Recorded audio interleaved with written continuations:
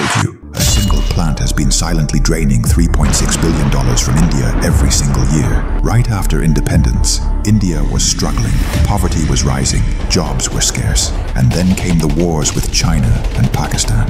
As if that wasn't enough, a 2-year drought pushed the country into crisis. To survive, India imported wheat from the United States, red wheat that helped millions. But hidden in those shipments was something far more dangerous than anyone realized. A tiny weed, a plant that grows 10 times faster than wheat, producing 3,000 plus seeds per plant. Its name, Santa Maria Feverfew, or as India knows it, carrot grass. And since the 1970s, Congress grass. This plant spreads like wildfire. No insect eats it, no animal touches it. Why? Because it releases a toxic chemical called parthenin, a compound so potent it prevents any other plant from growing near it. What started as a few seeds turned into an invasion. Today, this single weed destroys crops, damages soil, poisons livestock, and causes allergies and skin diseases in humans, costing India an estimated $3.6 billion every year. A tiny plant brought by accident became one of the country's biggest ecological disasters.